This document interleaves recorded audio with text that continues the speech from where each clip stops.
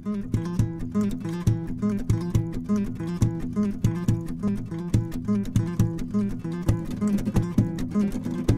a professional artist, it's great that you're happy to share your knowledge base with your now a few students who come along and learn from you on a one-to-one basis.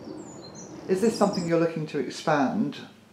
Yes, it's basically I run a weekly course for people who are quite accomplished painters, but technically and skillfully, if you like, but they want to expand their creativity. They've sort of become quite good at recording what they can see, you know. So you've got all the tools in the box, if you like, but they want to become a little bit more creative in a contemporary way. So I help them sort of unlock their creativity and put a few more tools in their box.